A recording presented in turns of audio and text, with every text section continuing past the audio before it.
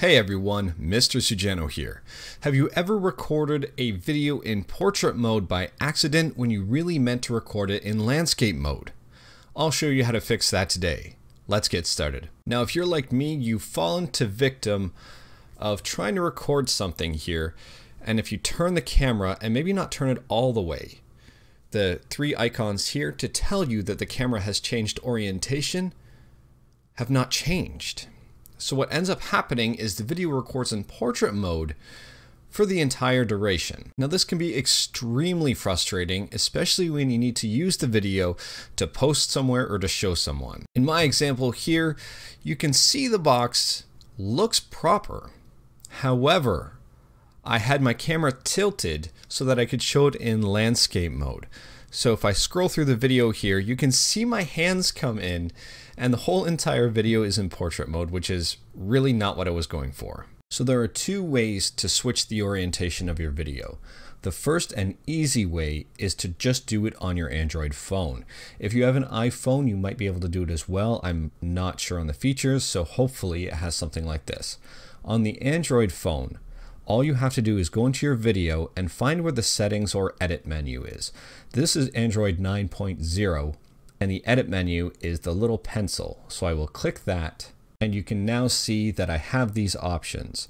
There is an option that looks like a little reload logo beside the 3 minutes and 24 seconds on the bottom right hand side. All I have to do is click that and it changes the orientation of my video. So if I filmed it upside down, I can keep clicking it and flip the video around to get it to the orientation that I want. Once I am done that, all I have to do is click save.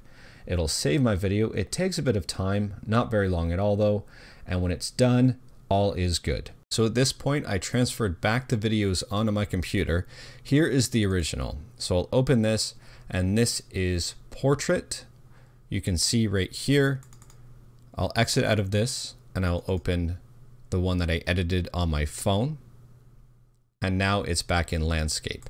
And you can see when my hands come into the frame here, all is well. If for some reason that didn't work or you can't get it to work, there is also another option, and that is by using Shotcut. Shotcut is available at shotcut.org. It's a free open source video editor. Shotcut is a very powerful program. Not only can it edit your videos for orientation, you can also add filters, effects, and different things like that. So I have Shotcut open here. Your version of Shotcut might look different than mine. It all depends on what version is available at the time that you view this video. Editing your video is pretty straightforward. I'm going to go into the video that I want to change, which is my original portrait video. It pulls it up here. The next step is to press this plus button, which brings the video into the timeline so I can edit it. From here, I want to make sure the video is clicked. I'm going to go over to filters, the plus button, click on the screen here, scroll down to rotate, and that brings up this menu. From rotate, I can enter a number here for the amount of degrees I want to rotate it. In this case, I need to rotate it 90 degrees. Now you can see by rotating it just 90 degrees, there is an issue of this black box around the video. To fix that, you just have to adjust the scale. So you can increase it just by clicking on the slider here until the video fills the screen perfectly.